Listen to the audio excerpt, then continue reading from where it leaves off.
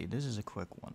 So imagine you're using Discord on PC, right? On a Windows computer.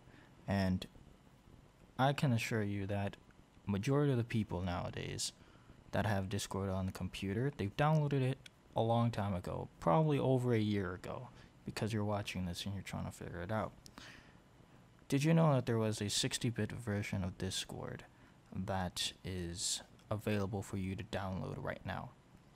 I can assure you majority of the people that are using Discord PC on a Windows PC, Discord Windows PC, is using a 32-bit version. And that 32-bit version is holding you the back. Okay?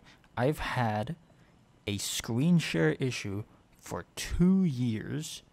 I've contacted Discord. They told me to reinstall Discord, and it did, and I still had this issue. But as soon as I download 64-bit client, this issue is gone. It ceased to exist. So I'm going to tell you how to do that. Now, this video should have been recorded a lot earlier because now it may seem that I'd be a dummy. But if you go to discord.com and you head over, you see this imagine a place, this nice shenanigans, right? And you hover over download for Windows. You can see at the bottom left of the screen the URL. And you can see at the end is the architect is 64-bit. Before it was x86, and that means that that was 32-bit, and that was the default. And if you go to the downloads page and you go for download for Windows, you can see now that it's also 64-bit, and before it was 86, x86, which is 32-bit. And you cannot change that. There's no drop down menu or selection menu at all. So you're forced to download 32-bit by default.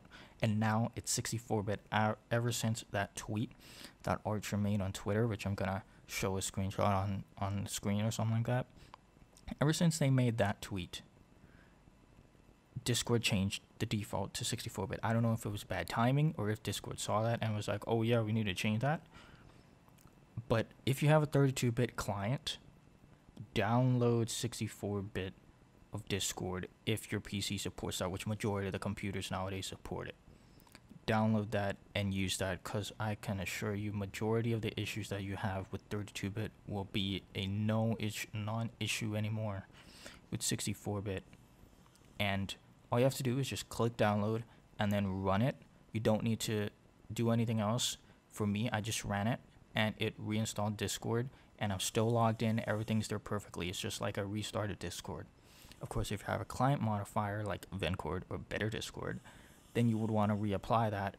But other than that, get 64-bit. Get 64-bit. The last thing that's funny is you can just go down and you can see all these downloads. You can see Linux with all these drop-down menus, and you see feeling experimental. Go to public test build. Before there was a 32-bit here, and now it's only 64-bit. And you can see now they've archived 32-bit. I don't know if it's bad timing. Like I said earlier, I don't know if it's bad timing or if they saw it or just tweet or something. But they legit archived 32-bit until July 15, 2024.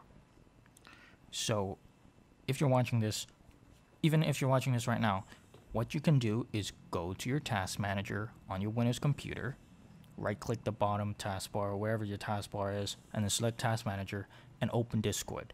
If there's a bracket 32 or 32-bit on there, you have Discord in 32-bit and update it to 64-bit.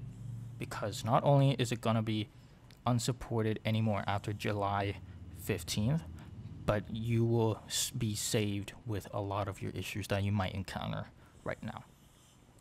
This video is going to explain a lot more if it was a few days ago, but this is how it is now. So go to discord.com or discord.com/download, download up a new client for 64-bit, run that crap, and you're safe. Cheers.